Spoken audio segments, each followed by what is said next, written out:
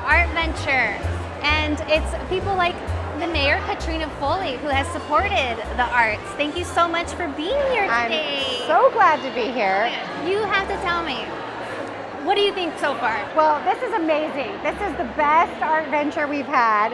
And I remember when the Culture Arts Committee had this show, you know, it was like a couple pieces, a couple artists.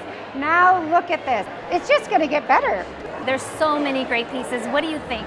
Well, what I love is that we have artists of all ages, of all backgrounds, that some people are retired, some people are professional artists, and different mediums, and so it's really great. I think it's becoming a signature Costa Mesa event. Yes, and not only that, a lot of artists aren't from Costa Mesa. They're from all over Orange County, so people from outside are hearing about this That's event. right, yes. Oh, we have people here that I've talked to that I know from other cities.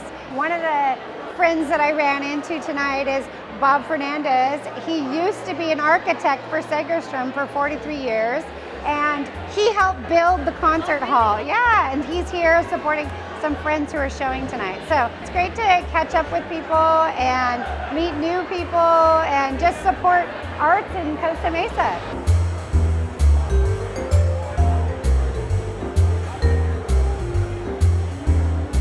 Well, some of these people just put so much work into their pieces, so just seeing their faces that they're getting recognized must have been special for you, right? Yes, there was one lady, she was just so excited and her face just lit up and she couldn't believe it.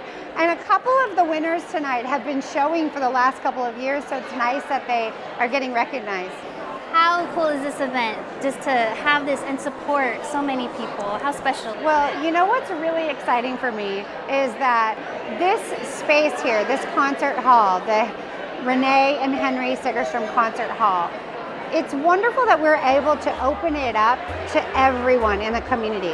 No matter rich or poor, young or old, whatever your background, whether you're retired, whether you're a philanthropist, whether you're an artist or you don't know anything about art, we now have access to this beautiful space, and I think it helps inspire people to really enjoy the arts. They're a great community partner.